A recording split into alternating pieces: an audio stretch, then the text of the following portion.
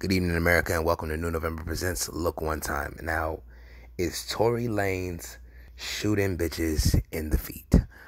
A week ago, if you would have asked me that question, I'd have been like, fuck no, what are you talking about? Why would he be shooting bitches in the feet?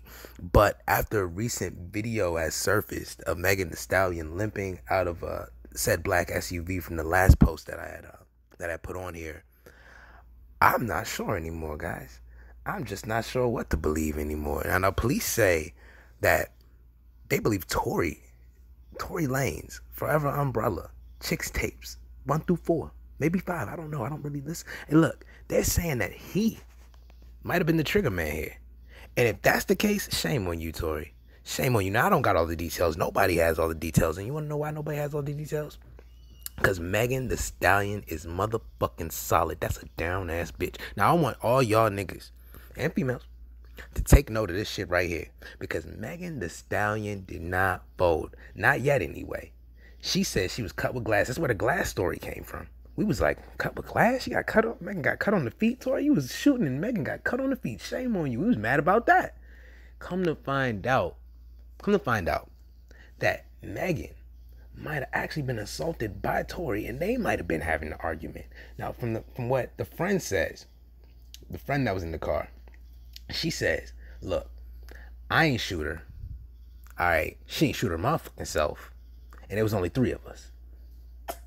Okay, so she dry snitching. It's cool. Okay, you live your truth, mama. Live your truth, all right? But if this is the case, how does Tory go back to music after some shit like this? I mean, he bonded out. So y'all don't bond right now.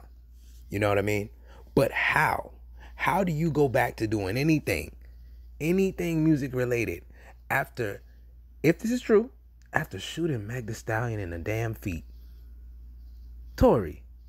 Now, I would say, if this is true, there gotta be some type of highly hallucinative drugs at work here.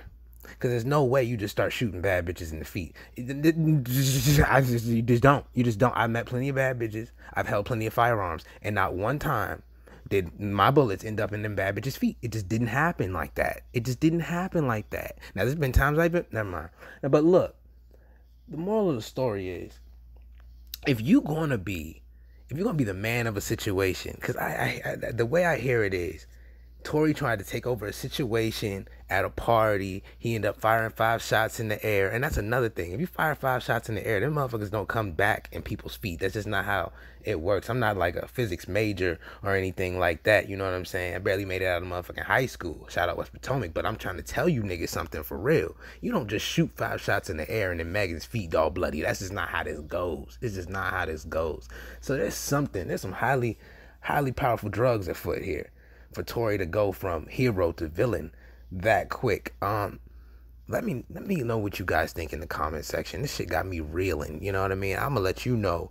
The more I get, the more information I get, I'll give to you good people, and you let me know what y'all get. You know what I'm saying? We can share information together, because right now this is a clusterfuck. This is a whole clusterfuck.